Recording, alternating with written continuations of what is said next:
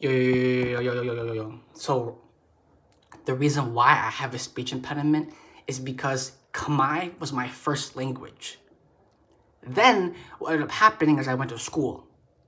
Fuck school, because they taught me English. And then on top of that, my Khmer was barely formulating, right?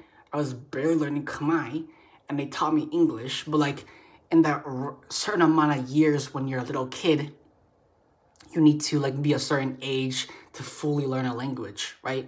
So the reason why I have a speech impediment is because, again, on top of the complex PTSD in the killing fields of the Khmer, if you made a mistake, you get shot, right?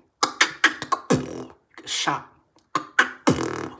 right? And so for me, my speech impediment, I have to like really force myself to speak and articulate every single word, because every millisecond, every nanosecond, I'm buffering. Literally, you know that freaking circle on freaking YouTube and the video's buffering? Like this?